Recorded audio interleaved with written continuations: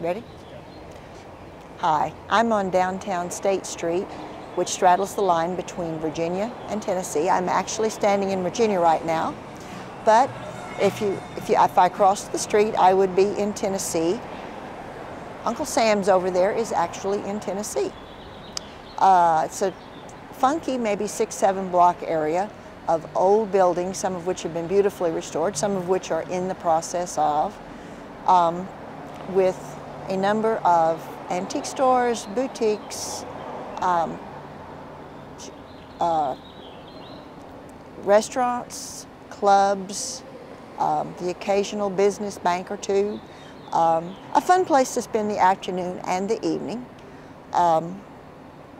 which a lot of people do. It's a tourist draw, and yet the locals also enjoy it. This is the strip upon which I have located the fictional club that belongs to Kylie and Cooper, their club Acoustics. The Acoustics is a long-held dream of the Barstow family. For 2 generations, they have wanted to open a club in downtown Bristol, and they finally have their chance. But as the story begins, Kylie is about to lose everything because of the dishonesty and irresponsibility of her late husband.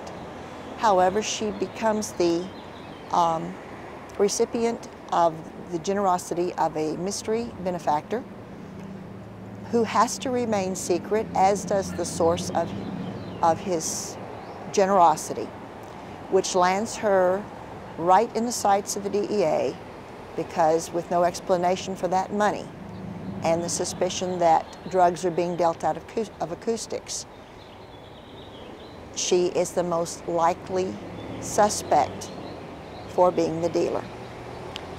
At that point, our hero, Ren Navarro, is inserted by the DEA undercover in the persona of Reynolds Campbell, which isn't too far from the truth, because our hero, although he grew up in Texas, his mother is from Kentucky, and he is very familiar with the music, the culture, and the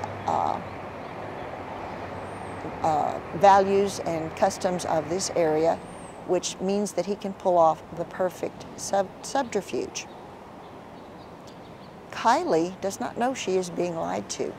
Kylie already has trust issues because of the dishonesty and perfidy of her late husband, and she is not the woman to forgive a liar when she finds out she has been lied to.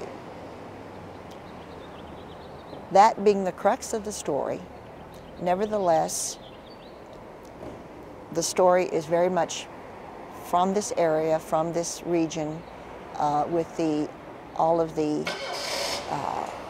ambiance and atmosphere of the Appalachians.